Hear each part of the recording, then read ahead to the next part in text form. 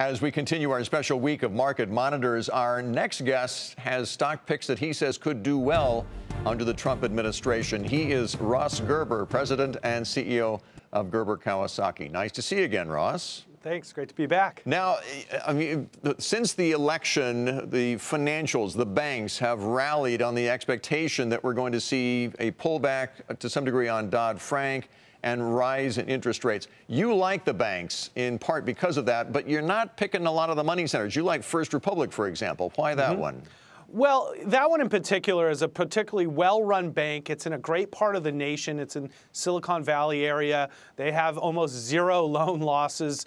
Really well run, and actually a decent wealth management division as well. But it's all about personalized service and providing multiple services to your customers, and that's what First Republic does very well. But the bottom line is we think the big banks have all kinds of business practice issues like Wells Fargo, and we don't want to get involved with that because we don't know what those risks are at Bank of America and Citigroup, but we know that they're doing the same practices as Wells Fargo. It's just a matter of time. So by sticking with the regional banks, you take out what I call business risk.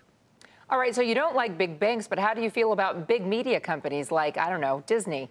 Well, I love Disney, and I think media is in a massive disruption change right now. And in the end, content players are going to come out on top. And Disney has the best content in sports, and they have the best content for kids, and they have the best content in movies. So when you look at that and you say, what's the true value, and you look at the overall multiple of the company versus the market, I think Disney is a very unique opportunity. But what about right now. ESPN? Is that a drag? No, not at all. In fact, as we go into the bowl games this weekend, ESPN is an asset like no other. And I think people's fears about ESPN are way overblown. In fact, sports content is more sought after and more desirable by advertisers than ever before. You like MGM and the casino plays there. Why does that necessarily do well under a Trump administration necessarily?